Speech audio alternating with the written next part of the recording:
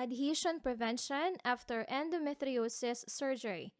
Clinicians can use oxidized regenerated cellulose during operative laparoscopy for endometriosis as it prevents adhesion formation. It is not reasonable for clinicians to use icodextrin after operative laparoscopy for endometriosis to prevent adhesion formation as no benefit has been shown. The Guideline Development Group recommends that clinicians should be aware that other anti-adhesion agents, polytetrafluoroethylene surgical membrane, hyaluronic acid products, have been studied and proven effective for adhesion prevention in the context of pelvic surgery, although not specifically in women with endometriosis. Are preoperative hormonal therapies effective for treatment of pain? Clinicians should not prescribe preoperative hormonal treatment to improve the outcome of surgery for pain in women with endometriosis. The Guideline Development Group recommends that clinicians clearly distinguish adjunctive short-term, equivalent to less than 6 months, of hormonal treatment after surgery from long-term, greater than 6 months hormonal treatment. The latter is aimed at secondary prevention. The Guideline Development Group concluded that there is no proven benefit of post-operative hormonal therapy within 6 months after surgery. If this treatment is prescribed with the sole aim of improving the outcome of surgery, as contraception or secondary prevention, clinicians should not prescribe adjunctive hormonal treatment in women with endometriosis for endometriosis-associated pain after surgery, as it does not improve the outcome of surgery for pain. Is there a role for secondary prevention of disease and painful symptoms in women treated for endometriosis? Secondary prevention is defined as interventions to prevent the recurrence of pain symptoms or the recurrence of disease in the long term, defined as more than 6 months after surgery. In women operated on for an endometrioma greater than or equal to 3 centimeters, clinicians should perform ovarian cystectomy instead of drainage and electrocoagulation for the secondary prevention of endometriosis-associated dysmenorrhea, dyspareunia, and non-menstrual pelvic pain. After cystectomy for ovarian endometrioma in women not immediately seeking conception, clinicians are recommended to prescribe combined hormonal contraceptives for the secondary prevention of endometrioma.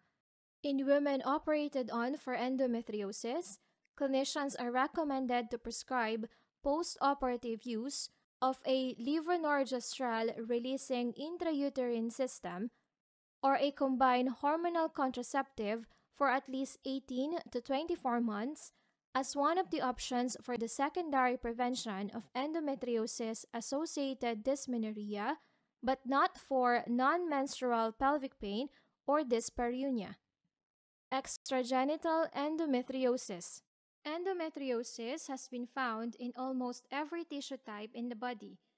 Symptoms depend on the site of the disease. Cyclicity of symptoms is usually present, at least in early stages, and may be the only clue that leads to the diagnosis of endometriosis.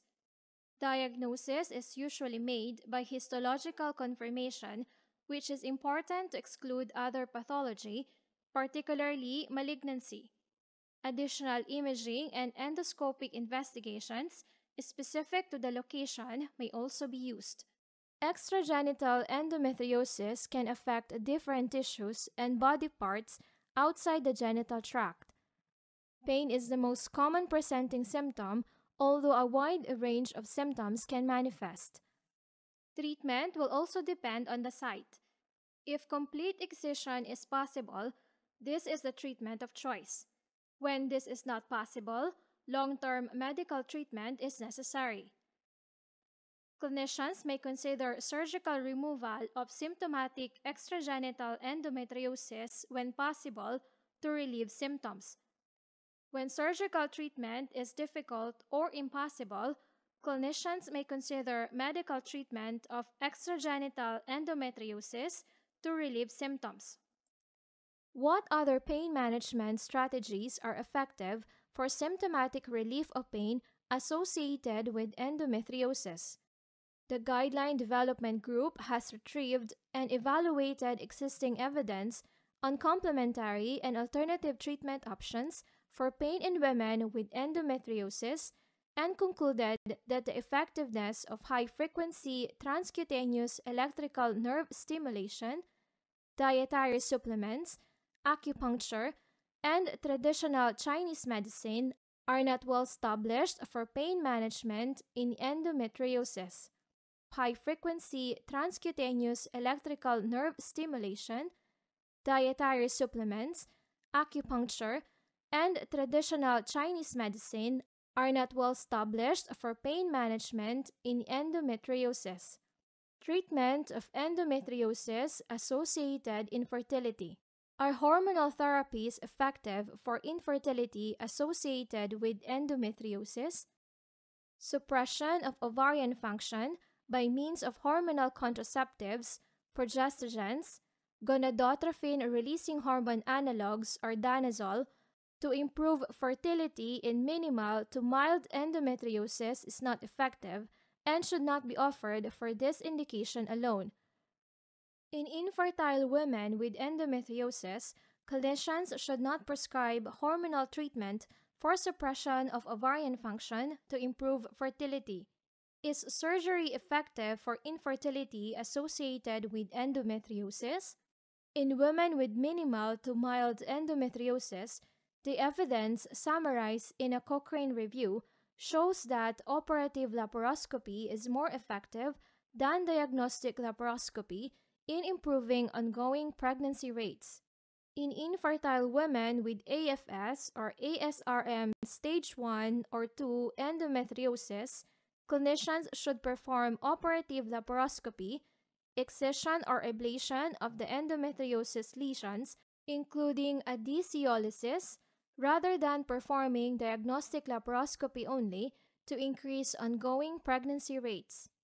In infertile women with AFS or ESHRE stage 1 or 2 endometriosis, clinicians may consider carbon dioxide laser vaporization of endometriosis instead of monopolar electrocoagulation, since laser vaporization is associated with higher cumulative spontaneous pregnancy rates. In infertile women with ovarian endometrioma undergoing surgery, clinicians should perform excision of the endometrioma capsule instead of drainage and electrocoagulation of the endometrioma wall to increase spontaneous pregnancy rates. The Guideline Development Group recommends that clinicians counsel women with endometrioma regarding the risk of reduced ovarian function after surgery and the possible loss of the ovary. The decision to proceed with surgery should be considered carefully if the woman has had previous ovarian surgery. In women with moderate to severe endometriosis, there are no controlled studies comparing reproductive outcome after surgery and after expectant management. In infertile women with AFS or ESHRE stage 3 or 4 endometriosis, clinicians can consider operative laparoscopy instead of expectant management to increase spontaneous pregnancy rates. Are hormonal therapies effective as an adjunct to surgical therapy for treatment of infertility? In infertile women with endometriosis, the Guideline Development Group recommends clinicians not to prescribe adjunctive hormonal treatment before surgery to improve spontaneous pregnancy rates, as suitable evidence is lacking. It is important to realize that clinicians should not withhold hormonal treatment for pain from symptomatic women in the waiting period before undergoing surgery or medically assisted reproduction or MAR. In infertile women with endometriosis, clinicians should not prescribe adjunctive hormonal treatment after surgery to improve spontaneous pregnancy rates. In infertile women with AFS, ASRM stage 1 or 2 endometriosis, clinicians may consider performing intrauterine insemination or IUI with controlled ovarian stimulation within 6 months after surgical treatment, since pregnancy rates are similar to those achieved in unexplained infertility. Assisted Reproduction Technology or ART. The Guideline Development Group recommends the use of ART for infertility associated with endometriosis, especially if tubal function is compromised or if there is male factor infertility and or other treatments have failed.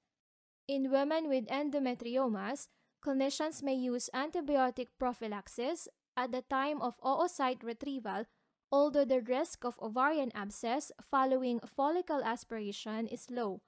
Are medical therapies effective as an adjunct to treatment with assisted reproduction technology for endometriosis-associated infertility?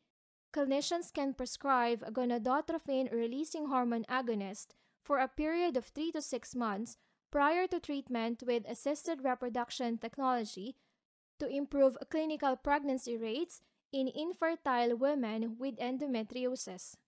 Should surgery be performed prior to treatment with assisted reproduction technology or ART to improve reproductive outcomes? In women with endometrioma larger than 3 cm, the Guideline Development Group recommends clinicians only to consider cystectomy prior to assisted reproduction technology to improve endometriosis-associated pain or the accessibility of follicles. The Guideline Development Group recommends that clinicians counsel women with endometrioma regarding the risk of reduced ovarian function after surgery and the possible loss of the ovary. The decision to proceed with surgery should be considered carefully if the woman has had previous ovarian surgery. For infertile women with deep endometriosis, we found no evidence to recommend performing a surgical excision of deep nodular lesions prior to assisted reproduction technology to improve reproductive outcomes. Menopause in women with endometriosis. The Guideline Development Group recommends that in postmenopausal women after hysterectomy and with a history of endometriosis, clinicians should avoid unopposed estrogen treatment.